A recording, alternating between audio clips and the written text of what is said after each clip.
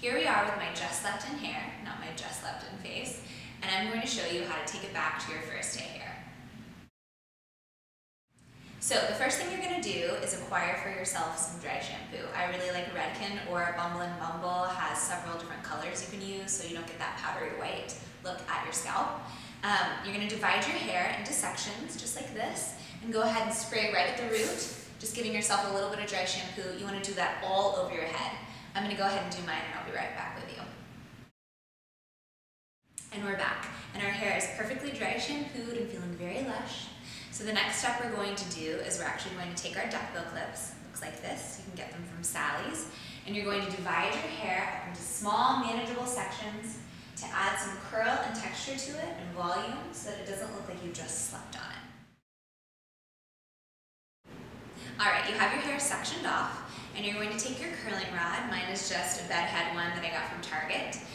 And the trick of this is actually to take your curling rod and flip it upside down so you can twist the hair around the rod without it making some kind of weird curl.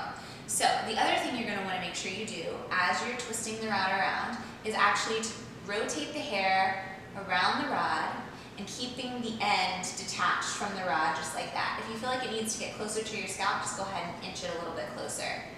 You're going to hold it for as long as you want until you feel like the curl has set. The longer you hold it, the more the curl will be set. So there you go. And that's what it looks like. So here's your section of hair. It can be kind of messy because frankly this is kind of messy. And what you're going to do is take it out from the hair, flip your rod upside down, and you're going to twist around the hair, and as you go, you can see my hand, I'm twisting it like that. And that will keep the hair cohesive as you go around the rod, leaving just a little bit of tail off of it. Now, most of these rods come with little gloves so you don't burn your fingers. I'm not wearing one right now because I'm being foolish, but you'll be smarter than I am. And that's what it looks like coming undone. So we're nearing the end. We're looking a little beachy. And I'm just on the top section. What I like to do with the top section is actually take a pretty substantial piece to do the top section to go ahead and fill out all of these curls and make them really lush.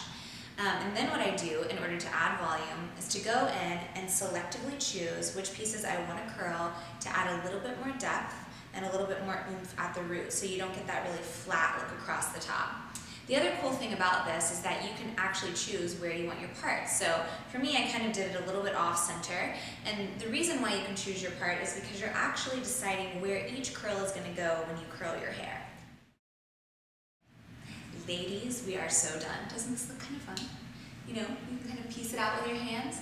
The last thing I do is I take my little sheer hold hairspray that doesn't stink and go ahead and lift the hair up and just give it a really nice spray, just to add a little bit of volume to it.